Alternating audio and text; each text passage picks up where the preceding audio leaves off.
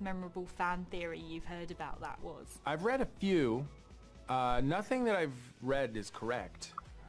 But it's fun to read different opinions about things.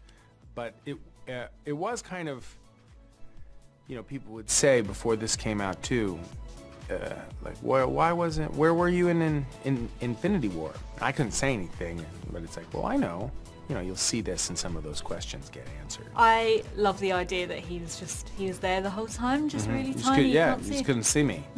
That was the first answer I used to get. It's like, yeah, I was in every shot. It was really small. You can go back and say, well, was he in every single Marvel film that's been made?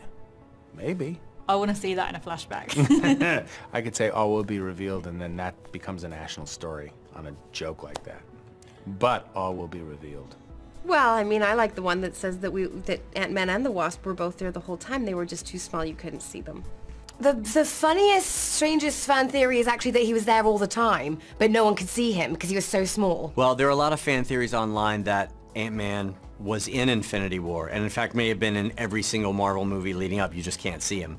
So people online will, you know, do frames or shots from other Marvel movies and stick Ant-Man and sometimes Ant-Man and Wasp into those frames, which I think is it's a funny pastime that people tend to have. I want to see that, and I want to see Louise narrate it. Yeah, a lot of people asking for that online too, of Louise narrating everything that's happened in the 20 MCU films so far leading up. We actually did a piece for Comic-Con last year when we were shooting the movie with Paul Rudd and Michael Pena.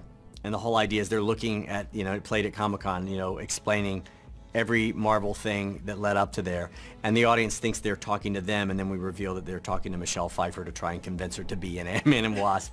So yeah, it was something we played once at Comic-Con, so who knows if that may surface at some point. I never read a comic book in my life. I'm so grateful that they brought me into this family. I did a little bit of homework on the Ant-Man. I really screwed up because they didn't tell me when we started this that I should go see Captain America. Because if I saw Captain America, then I would understand what Ant-Man, Paul Rudd, had done in there and why. So when I read the script for this, I had no idea at the beginning what was going on. And then they finally, the director, Peyton Reese, said, well, he's been in Captain America. I said, I didn't see Captain America. And he looked at me like I committed the greatest sin in the world. I said, well, if you told me to go see Captain America, I would. I'd go see it, you know, and I would know, but you should make a note. Go see Captain America before you read the script. So I don't know where it falls in the Infinity Wars. I don't know. I'm sorry. If this is successful enough, we're going to do a third one. I promise you that we come back and do an interview for a third Ant-Man and the Wasp. I will know everything. What would you like to happen in a third movie? What would you like to see Hank doing? I think we should do a prequel. I think we should go back 30 years before Paul Rudd was born, and I'll play Ant-Man as a young man. We can do it all, and we'll start afresh. Don't they do like in Star Wars? They do ones before? Yeah. I think it's time. There's so many amazing, huge action scenes. I mean, literally huge. The San Francisco Pier scene in particular is so awesome. And what was that like to shoot? Great. You know, San Francisco is such a beautiful city. It's really spectacular. And it seems as if anytime there's some action scene in a movie in San Francisco, something's always getting destroyed, which is a shame. But the Golden Gate Bridge always gets destroyed in movies, always, and we left it alone. So I'm really more proud of that than anything else, that we didn't even touch the Golden Gate Bridge. Both Ant-Man and Ant-Man and the Wasp take place in San Francisco, and one of the things I wanted to do in this movie was shoot more and get out in San Francisco more. So we designed this whole back half of the movie so it all takes place, you know, in broad daylight in San Francisco. So they actually let us shoot in a lot of places that I wasn't sure they would let us shoot in San Francisco. So to shoot down by the pier and have Giant Man down there and eventually do this scene where he falls into the bay was really, really fun. The last shot of the day we shot there, I remember we had all these extras on the pier, and we got to shoot these giant water cannons at them as they get, you know, caught in the splash of Giant Man falling. And for a director, it's a very gratifying thing to be able to shoot water cannons at a lot of people. The original comic book character is extremely feminine, which I wanted to honor, but she's also extremely sexualized, and I didn't especially want to mimic that part of the original. That was tricky to figure out. How do you make a woman clearly feminine and graceful so that her movements are indicative of womanhood and delicacy and grace and elegance without making her overtly sexual? One of the advantages to that was that she has a suit that's, you know, head to toe covering absolutely everything, which was a wonderful luxury. I was so glad I wasn't in a mini skirt and a bustier. The beauty of this film, or the fun part, it's all in pieces. So you have one stage where real people are acting, right? You got another stage which is green screen special effects, so they're adding the effects. You have another stage where they're doing the stunt action. And then you have a fourth stage where they're doing little miniature, little tiny ant stuff. And so the beauty about this movie is how they effortlessly sort of interrelate all these things. So when you're actually just doing it, you're not that much involved. So what's it like to watch the final film then? Because it must be completely different. You know, I just can't believe the magic of movie making and how all these different departments come together and make something look so effortless. I love doing my stunts. I love doing action. I absolutely love it.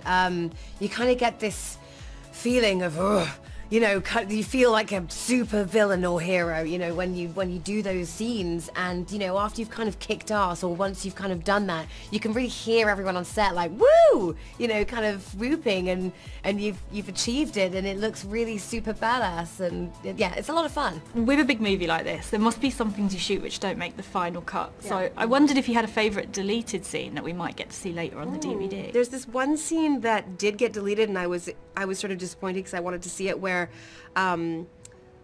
Scott says to Hope, he says something to the effect of like, I did pretty good out there, huh?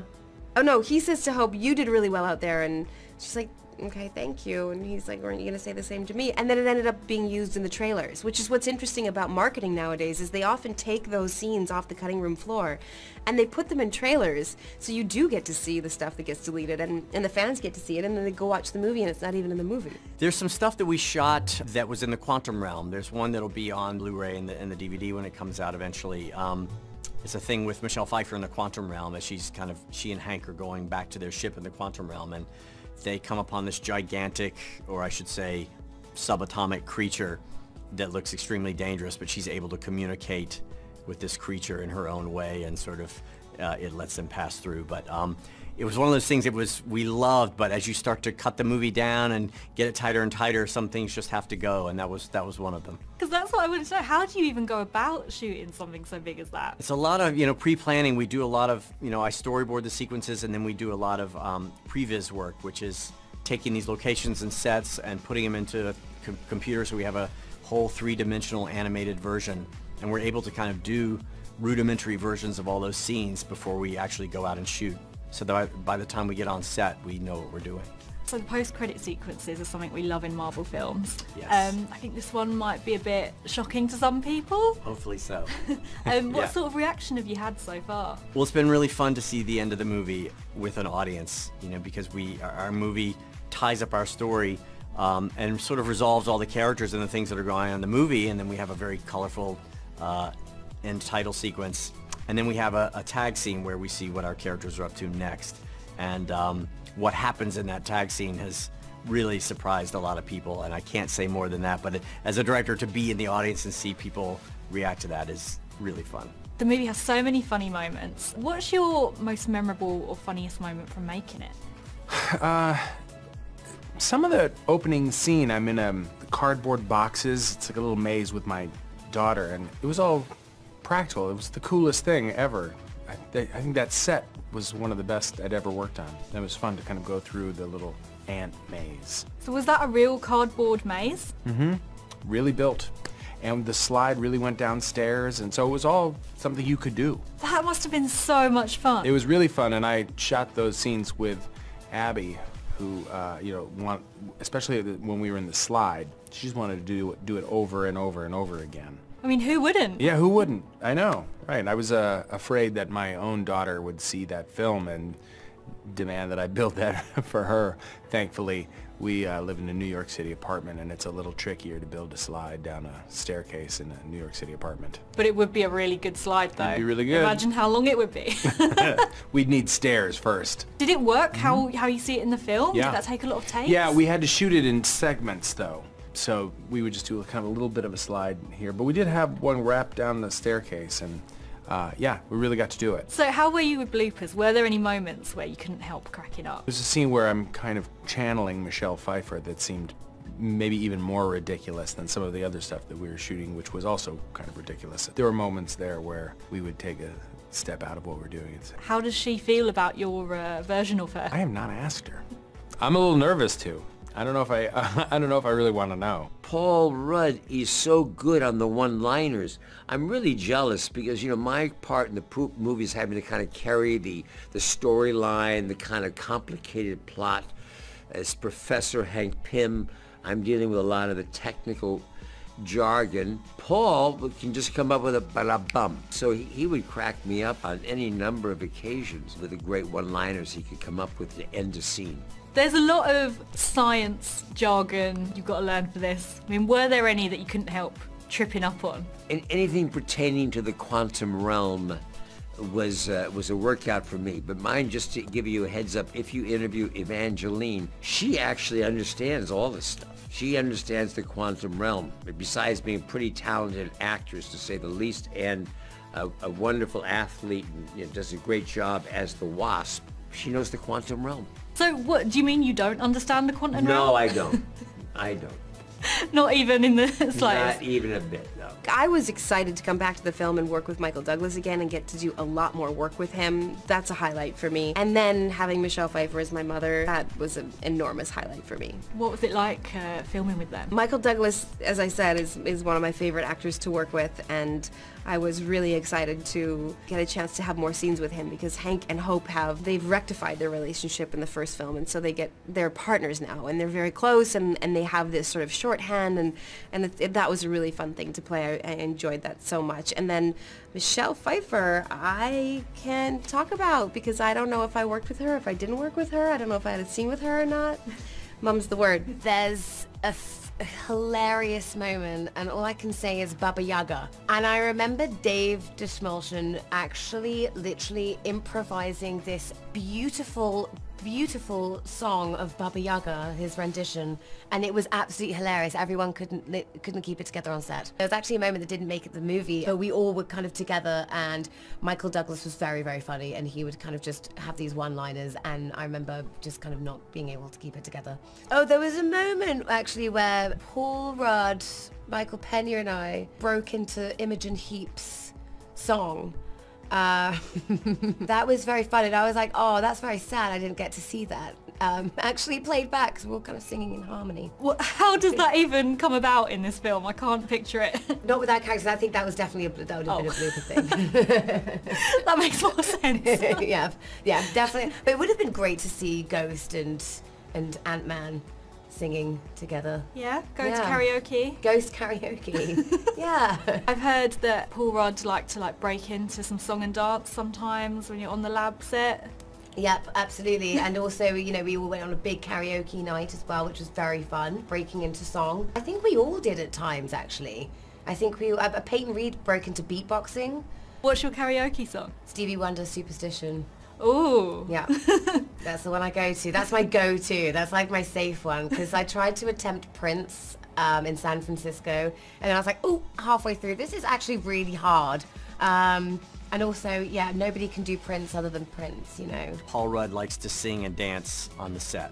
Those are always and it's very infectious. Other people start to sing and dance. Those are always the most fun. I think probably at some point when we were shooting in the big laboratory set, Hank Pym's lab, we shot many days on that set. And I remember a lot of singing and dancing. What sort of things does he like to sing and dance to? He's a big 80s new wave person, and his dance moves tend to all be sort of 80s new wave dance moves. So that's his sweet spot. You'll have to ask him about it when he comes in, and maybe get him to do a couple of the moves. I've heard there was a bit of breaking out into song and dance on set between takes. Peyton is a huge music fan, as am I. He's a real diehard 80s music aficionado. Oh, really? Yeah. Was there a bit of like music on set? I think he and I would actually sometimes go into old Adam and the Ants songs and Adam Ant songs. How fitting. We were it was Adam Ant's birthday while we were filming, and so we were talking about it. I think we shot a thing for Peyton's Instagram or something, wishing Adam Ant a happy birthday. So I have a little trivia quiz for you to see how well you know your fellow cast and director. Whose middle name is Kirk? Is it Michael? After his dad? Yeah, correct? Douglas. Pretty Yeah. sure it's Michael. His father, named after his father. Michael. Yeah. That would be Michael Douglas, Yeah. whose middle name is he's named after his father. Who has appeared in Game of Thrones? That would be Ed Sheeran. He has. But he's not in our movie. It's too bad. He's so talented.